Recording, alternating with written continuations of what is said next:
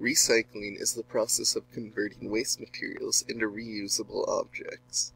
Let's take a look at some of the benefits of recycling. Recycling reduces consumption of energy, and this reduces carbon emissions. It often requires far less energy to create products out of recycled materials than from new materials. Recycling reduces pollution.